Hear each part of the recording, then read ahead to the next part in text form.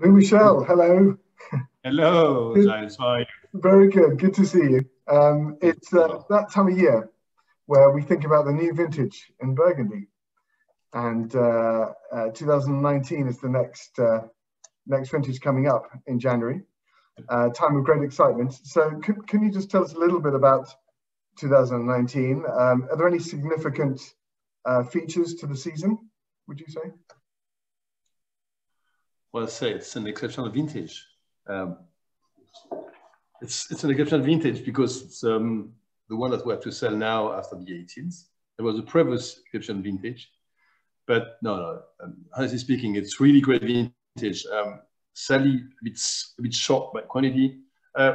Short by quantity for a lot of different reasons. It's not one main reason.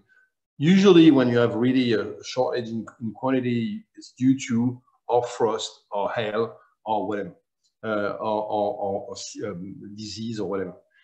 This year, it's a succession of small events. We had a bit of frost in March, April. We had a bit of oidium in June. We had a bit of heat in June and in July, 2 times for what we call the canicule, really heat, hot time for 4 or 5 days. And you can, I think that at every single event like that, we lost between 5 to 10% of the harvest. In that at the end, when we peak a harvest that was half than an usual harvest, what we're looking for. Then we are much more around 18 to 22 hectares per hectare, when we are looking much more to 35 hectares per hectare. And it's a short vintage in the quantity, but the quality is really amazing. I mean, that we have a very balanced vintage. We begin to peak on September 16th, not too early, not too late. I think a very good date for peaking now, when usually we have much more peaking dates now on September 10th or September 5th, or like in 2020, August 24th. But it was really good season. And I like that also because I love the end of the ripening process in September. I like this cold sun from September, and we have 15-20 days of cold sun of September on the ripeness that keep the acid, but also help for the finical ripeness. Then no, I really think that 19 will be one of the top vintages we have ever made. Sadly, small in quantity, but really great in quantity. And small in quantity because the berries were small. There were bunches, but the berries. Yeah, bunches were small. At the time of the flowering, the weather at the flowering time wasn't that good. Then we have a lot of abortion of the flower. Then we have less grapes on the bunches. And after we had this, as I said to you, this heat in July, on June and July.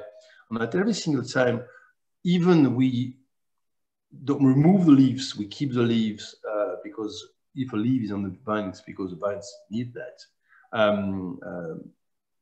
There is some grapes that saw the sun, and sometimes for some of them it was so hot that the heat on the sun on the grapes dried them. That it's also really a real part of the small quantity, but it's really a succession of a lot of different elements, and it's good to have a small quantity due to different factors. When it's due to one factor, usually it's unequal on your wine. You can feel it. When you have hail, you can feel it. When you have frost, it's a bit different, but you can feel it as well. When you have a lot of different reasons for the decreasing of the yield, you don't feel any of the elements because it's tiny elements by tiny elements that give you this small quantity, but good quality at the same time. And with it being a very dry vintage as well, which is and of course the heat, there's more of a challenge than let's say 10 or 15 years ago. How do you adapt to that? How do you fight against that in the vineyards, in the winemaking? Organic farming, no herbicide, no pesticides. Biological farming as well. We are in biological farming for 12 years now. pushing the roots to go deeper and deeper, because you can find water at 1 meter deep. You can find water under the big stone. Then it's not flowing water. It's just water below the stones and like that, under the stones. But roots can find that. Then the idea is to push the roots to go deeper than the topsoil, 1 foot of topsoil,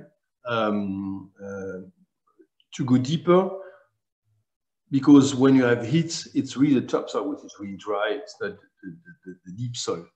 And then as soon as you push your roots to go deeper, they are not eating what you have on the soil, but they are eating what you have deep on the soil. They don't drink what you have on the soil, but what you have deep on the soil. And it's really eating that. It's also the management of the canopy, which is slightly different than it was 20 years ago. It's a lot of small elements that you have to follow on. You have to be very reactive in what you are doing.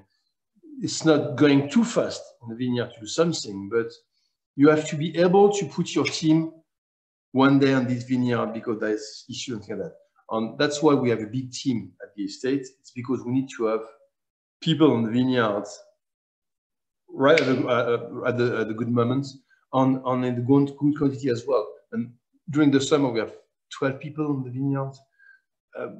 When you make 12 rows on the vineyards, on return, you make 24 rows. Okay, you can imagine that you can make a good job on quickly. That is very important. And so that applies to the harvest as well. So picking at exactly the right moment. Do you find, is that ripening window shorter than it used to be, or? No, I don't think so, because especially in September, it's beginning to be slightly cooler. Pinot Noir is, especially when with old vines, is ripe on the estate about at the same time. I mean, we make a choice by testing the grape and say, okay, we can wait a bit more for this one, on a bit less for this one. But during the week of harvest that we have, everything is the most is ripe. On the ripeness is not perfect ripeness. The perfect ripeness, on my point, is, I will say, 60, 70%, 70% of perfect ripeness, 15% of under ripeness, 15% of over ripeness. This is a balance you need to have in your vineyard during harvest time. After, on the sorting table, you can remove the over ripeness, but the complexity of the wine, especially when you're in massive selection or not a kernel selection, is to have this 70% of perfect ripeness on 30% on both sides, 15 and 15, over on the ripe, because it's giving the complexity as well of the wine. Then picking is not really an issue, on my point. Or picking dates is not really an issue. And then even less of an issue, really, is then winemaking. So really, the winemaking is done by the time you're pressing already. So for you, it's just simple. The normal winemaking, very not touching. A little bit of whole bunch this year. A bit like every year. It's a bit more, probably 25% on the clay premier cru. Clay premier cru are Chaume, Suchot, Brûlé, Clos des Grandes Vignes in Nuit Saint-Georges, and on the Grand Cru, Échezon de la Romanée. Yeah, I would say about 25%. But we select that, and it's at the end of the sorting table, remove all the perfect bunches and put that on the sorting table, on the vat. Then it's not an idea to be at 25%, but this kind of vintage you can have 25% of perfect grapes to put in, which is giving a bit more complexity as well to the wine. Complexity and freshness, I guess. Yeah. And so I'm sad not to be there with you tasting, but tell us how the wine's tasting at the moment. Then we are November 5th today. I tasted this morning with 2 of your friends. We are at different levels of aging. We already have racked the white Clos des Grandes Vignes on the Village Reds on a couple of Premier Cru, like Clos des Grandes Vignes red on Chaume red.